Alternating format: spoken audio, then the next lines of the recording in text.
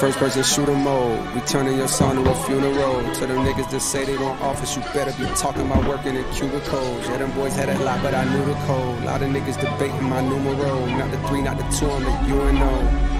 Yeah. Numero UNO. Me and Drizzy, this shit like the Super Bowl. Man, this shit done it big as the... Big as the what? Big as the what? Big as the what? Big as the Super Bowl, but the difference is it's just two guys playing shit that they did in the studio. Niggas usually send they verses back to me and they be terrible, just like a 2-year-old. I love a dinner with some fine women when they start debating about who the GOAT. I'm like, go ahead, say it then. Who the GOAT? Who the GOAT? Who the GOAT? Who the GOAT? Who you bitches really rooting for? Like a kid that had bad from January to November, nigga, it's just you and Cole. Big as the what? Big as the what? Big as the what? Big as the Super Bowl.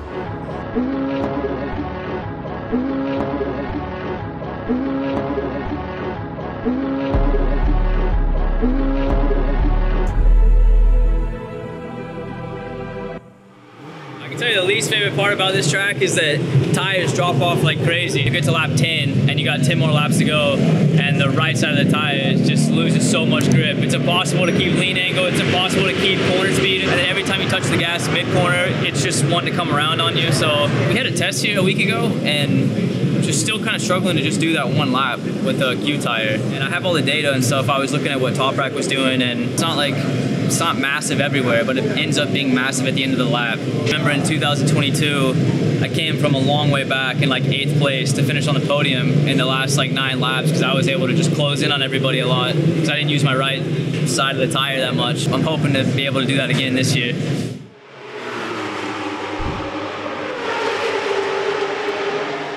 The biggest thing right now is stopping for 1, but also just front feeling trail braking.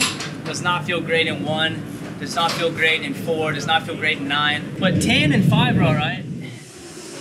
It's frustrating because I know that I'm good at this track and I feel like I'm a million miles away when I come in and I see the board and I'm, you know, down in 16th and it feels like 2 seconds off. And then I see the race comparison between like Locatelli and those guys. I'm like, okay, I'm not that far off, but it's like, just messing with my head bad. And I hate being in the back.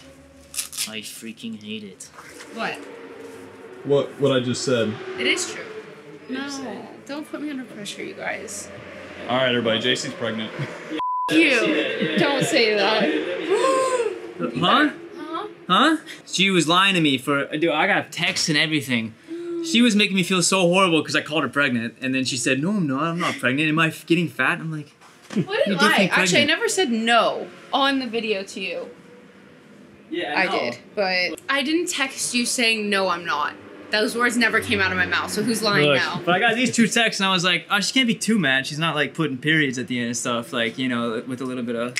There's none of that. And I was like, and I thought that was super sus. And then she's been doing a bunch of other stuff that's super sus too. Knew she was pregnant. Gonna be a boy. Gonna be a girl. A boy. Camilla says boy. But yeah, the whole session was slower this morning. Yeah. I don't look that far up, it just demoralises me. I kind of look to like 8th and I'll just work from there. Mate, I just struggling. It's hard because it's like the test, I feel like I made a step and now I'm just back to before the test and it's like I have the same feeling as when I couldn't make a lap time. And the tyres that I used at the test that felt good, they're no good, and the ones I didn't like, I'm liking now. So. Oh, you used the 900 again? I used it in the beginning, then I used an X, and normally, well, I still didn't like the X, but I was able to like maintain better lap time. But I have absolutely 0 edge grip on the X. Like I need high side 4 or 5 times. It's full lean, just crack the throttle and just pivots around. That was my problem with the 900. I have that with the X.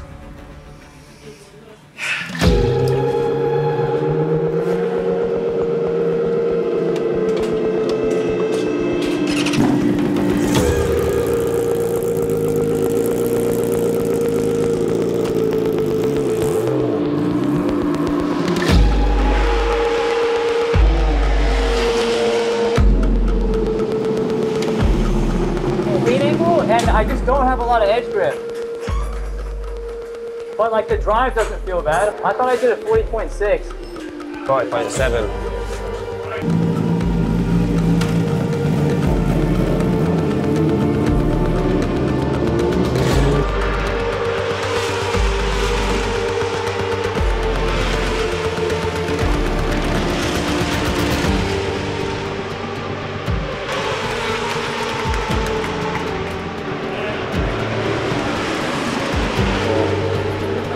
You know.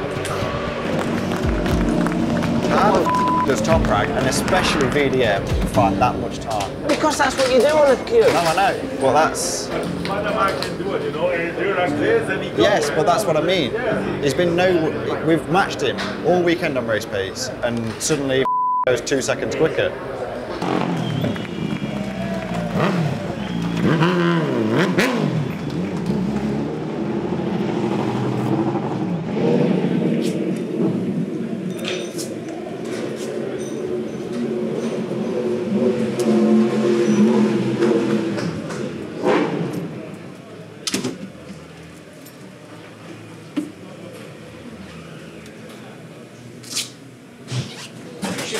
Top Rag, dude. Huh? When I said he's there, you could see him next to you. Why did you set up? Just wait for him to go. It didn't matter. I was behind him anyway, but like as soon as everybody was waiting on the outside of 12, and then everybody went from the outside right to the inside when Top Rag came. And what's his name? Noradine almost crashed with Lake Owona, and there was like all this chaos, so I just backed off. That's what I don't understand. I broke just a little bit later, blew turn 1. The next lap, I brake a little bit earlier. I'm going so slow for turn 1. I was like, I mean, it is what it is. I'd say probably the main thing is that I'm just so sick of struggling in qualifying. Because like I didn't do a bad time, all things considered. It was pretty close to my best time that I've ever done here. And the last time I did that time was in 2021 when the track was better and all that. But dude, Top Rag's time is unreal. I'm just talking about Top Rag. I mean, dude, I'm so impressed with what he did today. Honestly, it's like he's just a legend because. To do the lap time he did in qualifying and then to back that up with a race win at a track that, you know, all things considered isn't one of BMW's best tracks, I mean, it's just beyond belief. Like, I'm in awe, honestly. So, big congrats to Top Rag. He's making all of us look not too great. So, I think we feel it too. I said to him, I think, two things I think. Something's changed with the bike. Because for you to not understand and not be able to go faster, something's wrong. And then the second thing, I think the reason why you can't go fast at the beginning of the race or on a Q tyre is something to do with the way you use the tyre.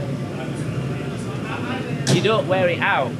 Like, yeah, I could use the tyre more here. I just don't know what it's going to look like at the end. Like, and I mean, I'm surprised that Michael came all the way back to only 3 seconds in front. I don't know what happened at the start. If you hadn't lost that 14th position, you would have beaten Michael.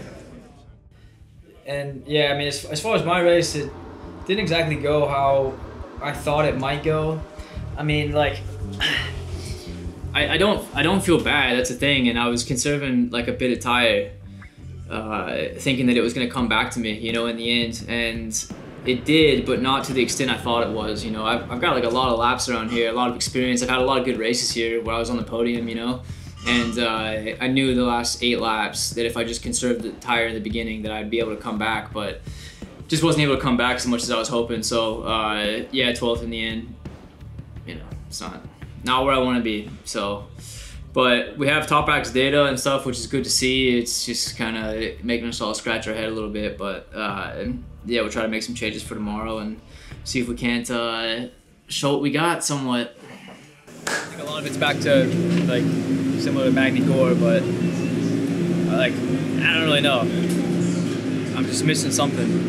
I'm not saying it's completely the bike, but yeah, it's just been tough. So making some more changes. It's showtime, baby. All right. All right. Remove that freaking smile and. Yeah.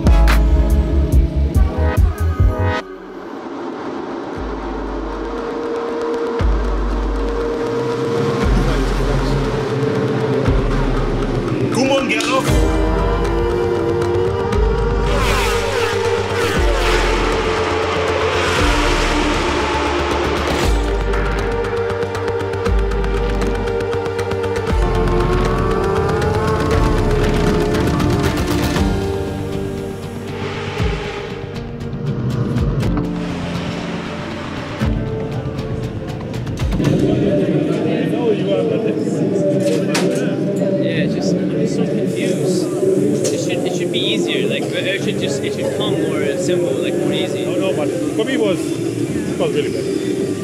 The Super Bowl race was hard to see, but now it was better and he looked fast. It's done. But I appreciate it. I know you guys were working on the bike all weekend, man. Like, Thanks.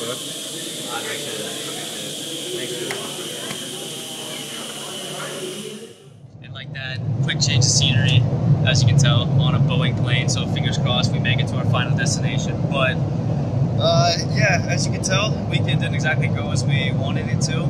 So a bit unfortunate, but at least we finished in the top 10 in that last race. I'm just happy for 3 weeks that I get to go home, enjoy being with my friends and family, get to recharge a little bit, do some training, do some riding with some buddies for fun, and you know, come back to Aston with a bit rejuvenated and ready to take on the world, technically. But anyway, if you guys enjoyed the video, please like and subscribe. It really helps out the algorithm, push the video to more people. And we need that. It's a big effort, and to keep doing these videos isn't easy. So yeah, that would be a big help. And yeah, see you guys in the next video coming soon, if we make it to Houston, because this is a Boeing plane again. Bruno, listen to me. This is a once-in-a-lifetime opportunity, okay? MotoCalifornia is an all-inclusive motorcycle touring company, one of the best in the world. Don't you dare forget it. So you may be asking, Garrett, what does all-inclusive really mean? Well, let me tell you. Motorcycle rental, gas, insurance, luxury villa, all of your alcohol is included, all of your Michelin star meals. But I think my favorite part about MotoCalifornia is that you unpack your bag one time. There's none of this hotel to hotel, all of this running around, packing, unpacking. Nah, straight from the luxury villa and out to explore Italy. Imagine you're riding down PCH Highway. You stop at the local Malibu Cafe. Isn't that right, Scott? You look across the table, you see Leonardo DiCaprio of all people. Anything's a possibility with MotoCalifornia. So be sure to check out the website, motocalifornia.com, for more information.